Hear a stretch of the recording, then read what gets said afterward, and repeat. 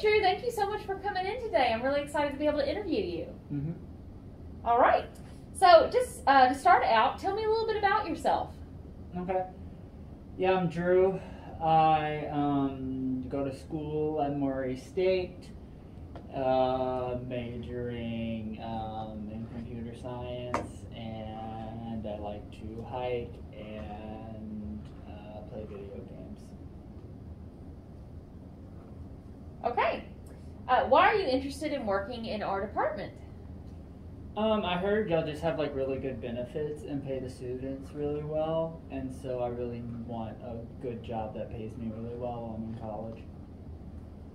All right. What computer skills do you have? Yeah, I actually have really good computer skills. I actually have photoshopped Baby Yoda coming out of Wanda Maximoff's hands to the sound of Agatha all along, so I feel like that's pretty dope. Okay. And what are your strengths and weaknesses? Okay. My greatest strength would be like me. I'm just like an awesome person. Weakness would probably be like that I care too much. I should probably like not care as much. Okay. And just to round this out, I think we can go and finish early. Do you have any questions for us? Yeah, so I did want to know how much I get paid. I did want to know about the time off, and I wanted to know if I could have this. Okay. Hey, Drew, thank you so much for coming in to speak to us today. No problem. Thanks so much for having me. I'm excited to be here. Absolutely. Go ahead and tell me a little bit about yourself. All right, yeah, so my name is Drew. I'm a senior at Murray State University, and I'm majoring in computer science. I'm involved with many things on campus, such as my fraternity and other extracurricular activities. And with those extracurricular activities, I do a lot of graphic design and social media stuff and get graphics and video ready for promo items. But on top of that, I also have worked for about 2 to 3 years at the student help desk with IT helping students and other people with computer problems. All right.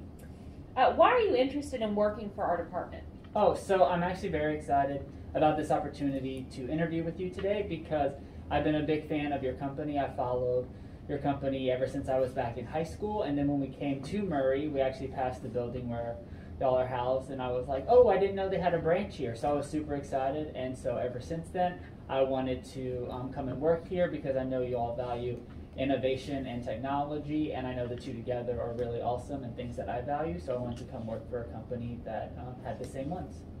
Okay. What computer skills do you have? Yeah, so as I kind of mentioned, I do a lot of video editing and Photoshop. That's mainly my main area of expertise, but I do know some different languages as well, like Python and Java, and I'm learning some other ones as well. So that's kind of the extent of my computer skills. Okay. Can you tell me your strengths and your weaknesses?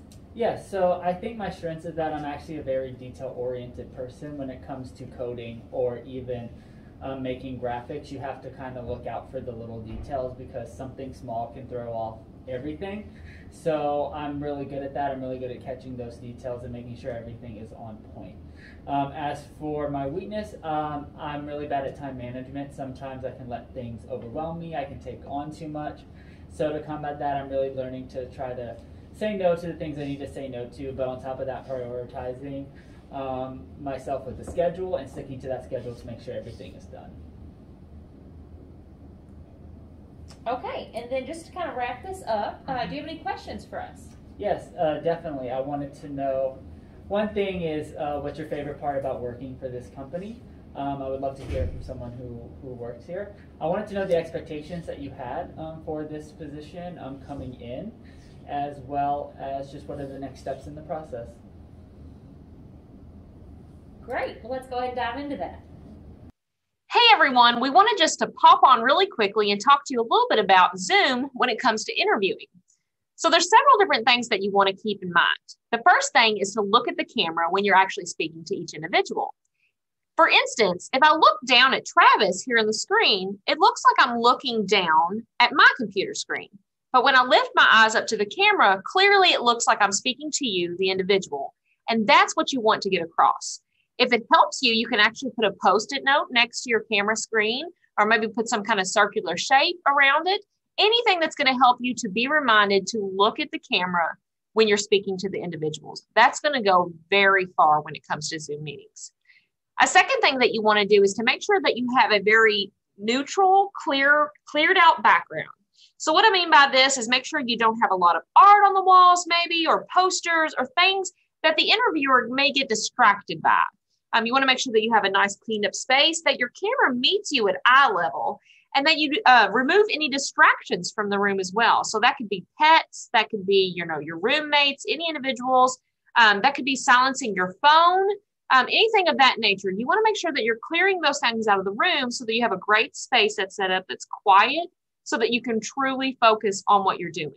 You can have your resume and your notes in front of you. You can have a drink of water. All of these things can help enhance your interview. But keep those things in mind when it comes to the camera, when it comes to your screen, and you should really go far. All right, I'm now going to hand it over to Drew, who's going to talk to you a little bit about your actual presence when it comes to interviewing on Zoom. Thanks, Hannah. Yes, so when it comes to your actual presence when interviewing on Zoom, some things to keep in mind is one, make sure you are smiling and actively listening to what the other person is saying and engaging in the conversation. And that doesn't have to be through word and verbal of what you're saying, but also nodding your head and letting them know that you are listening, even through the computer screen. Do make sure you have really great posture and you're sitting upright. You want to make sure that even though it is online, that you are still presenting yourself in a very professional manner. And as silly as it is to say, do make sure you are dressing all the way, even though they probably will only see your top half. Don't dress just from the top half from your interview. Dress the whole way. That way you can get yourself in that professional mindset, and just as a courtesy for the person that you are interviewing with, to show that you do care and that you did take the time to get ready for this interview. Well, other than that, I'm going to hand it over to Travis so he can talk about the technical side of things that you might run into with Zoom or online interviewing. Yeah, so when you're using Zoom for your interviews, there's a lot of technology that you got to be aware of. Of course, Hannah talked about having a nice neutral background, but you can also set like a virtual background that I'm using here. Of course, you got to have an updated Zoom platform for it. You also had to have a computer that will run it, but that's something cool that you can do. And you'll actually find it here down in your bottom video. If you bring that up, you'll see choose virtual background, and you'll be able to click in that, and you can actually set, a background like this or whatever you want. There's a few things also to look at. Down here at the bottom, you can see the participant list. That'll bring up. There we go. That'll bring up the list of people who are participating in your Zoom call. Then there's a chat system here. So if you want to click on that, you can see Hannah send us all a message saying, hello, everyone. Please drop your contact information in the chat. I could then type in my email, phone number, wherever that might be, and drop it there. Of course, there's other functions as well. Depending on which end of Zoom that you're on, if you're the host, you'll see record buttons, breakout room buttons, and things as well. Then, of course, the share screen button. Now, if you're not the host, you won't see some of those things. You will see that share screen button, but you may not be able to do it until the host lets you have access to that. But if you do have the share screen function, it's super easy. All you do is click on that, and then you can share whatever screen here that you want. But that's kind of the technical sides of Zoom. Now, there are a few other things, such over here in the bottom left, you'll see the mute button and stop video button. These are very important, especially when you're in a Zoom call with multiple people. It's always a good practice just to mute yourself whenever other people are talking. And then, of course, being able to stop your video if you need to as well. And then another cool function, you can actually change your name if you need to. Sometimes, like with our system, you have like a default name set here. Mine's Travis Lee Plunkett. Sometimes I may just want to remove, my middle name. So I just click these three dots up here, and I just hit that rename. And then I can change my name right here.